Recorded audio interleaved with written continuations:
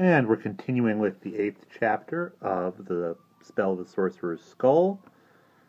We have discovered a book of some sort that mentions the Great Reckoning in a little room by somebody named Warren Windrow.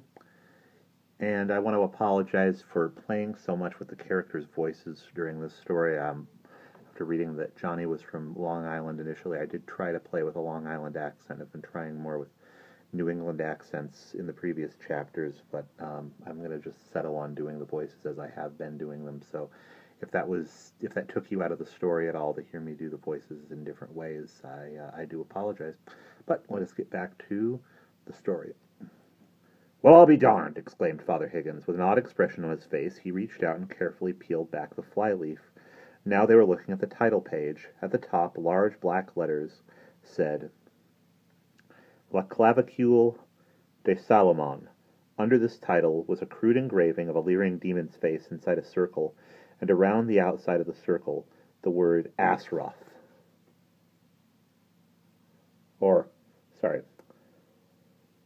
Azoth was repeated over and over. Father Higgins wrinkled up his nose as if he were smelling something unpleasant. As Fergie held the book steady for him, the priest rifled quickly through several pages.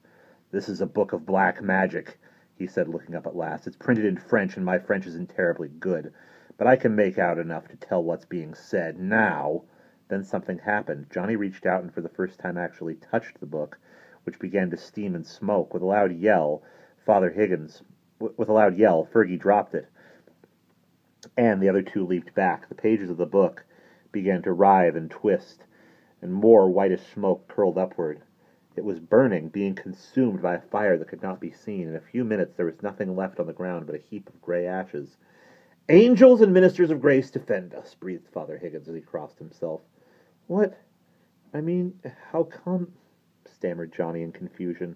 "You were wearing the silver cross," said Father Higgins solemnly, "and you touched the cursed thing, and so it was destroyed."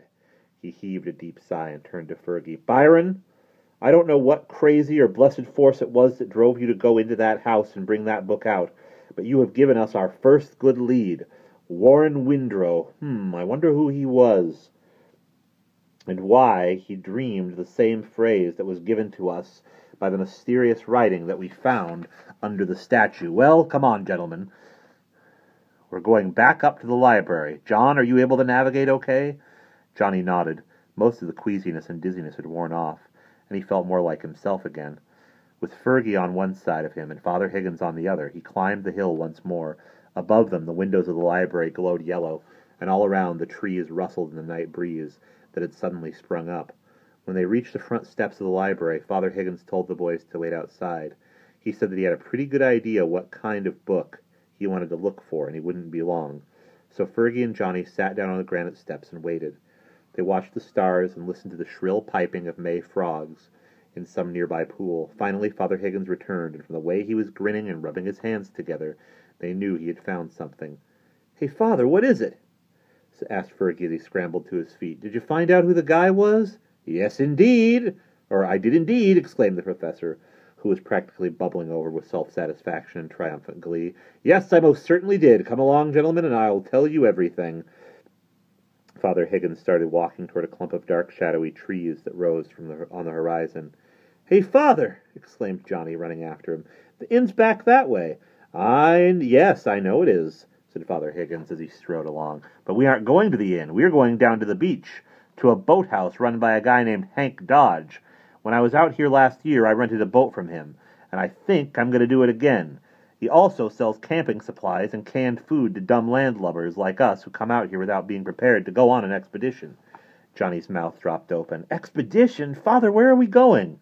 "Yeah, come on, Father," added Fergie, who was walking on the other side of him. "Give us the whole story." For a few minutes, Father Higgins walked on in silence.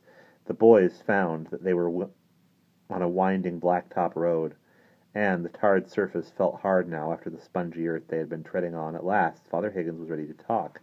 He took a deep breath and began to explain that he had had to leaf through 3 books of old New England legends before he found the story he was looking for. It was in a book called Weird Tales of the Maine Seacoast, and told of a man named Warren Windrow, whose ghost supposedly had been seen a few times on Vinalhaven and on some of the nearby islands. Back in the 1840s, he had lived on Cemetery Island, which was just a dot on the map out in Hurricane Sound, not far from Vinalhaven. Windrow had come from a large family that once lived in the Penobscot Bay area, and the family had a sinister reputation, though the book didn't say why. Well, one day, Warren Windrow caught the California gold fever that was sweeping the eastern half of the country in those days, and he went out to California to see if he could strike it rich. Windrow didn't find any gold, but he did get into a saloon fight with another Easterner, a man from Vermont named Lucius J. Childermass. Windrow got beaten up, and apparently he decided to get even, because one night, sometime after the fight, he jumped Lucius in an alley and tried to kill him with a bowie knife. Lucius got cut up a bit, but some people who were passing in the street nearby broke up the fight and rescued Lucius. Windrow was taken to San Francisco, where he was tried for attempted murder, convicted, and hanged. And that's the whole story, as far as I can get it from the book I read, said Father Higgins, finishing up. So we have the ghostly Warren Windrow and a book of black magic that he once owned, and a tale that connects him with the professor's granduncle.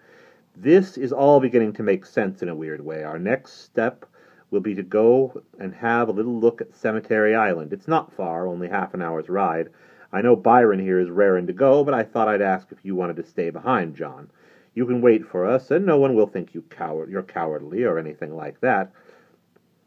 And for all I know, we may not find anything but sand and seashells. We ought to be back pretty quick in any case. What do you say, John?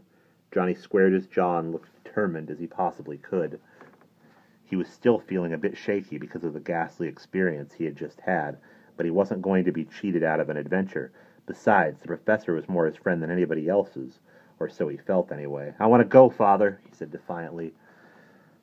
You'll have to tie me up and chain me to a tree if you want me to stay here.